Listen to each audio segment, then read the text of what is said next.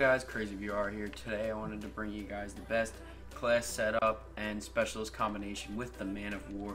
Real quick guys, I'm going to show you my combat record before you guys laugh at me. My KD sucks, I know.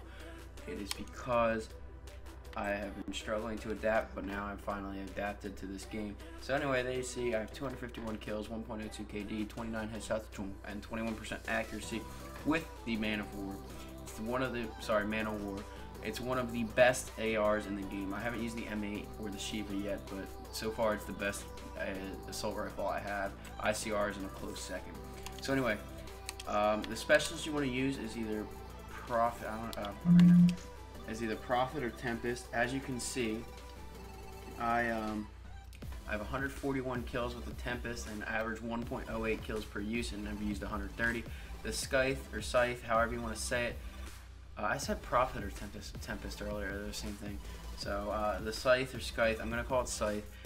30 kills, 20 use, and 1.85 kills per use. I haven't been using the Scythe recently, but you can use the Prophet or Tempest, sorry.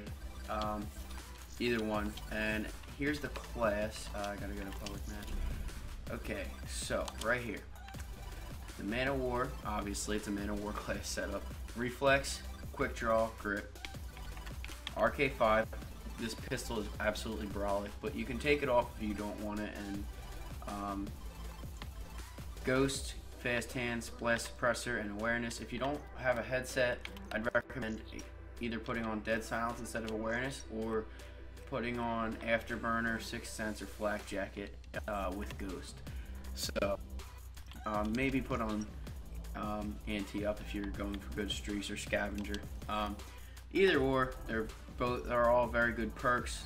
It's really up to you guys for the if you want awareness or not, or you could take a fourth attachment or something like that. Like I said, it's up to you guys. But whatever is good for you guys, comment down below if this class setup works for you. I'd really like to know. It's been working really well for me. But that's going to do it for this video, guys. Comment, like, subscribe, follow me on Twitter, down below. As always, guys, this has been Crazy VR. Thanks for watching, and have a great day. I'll see you guys.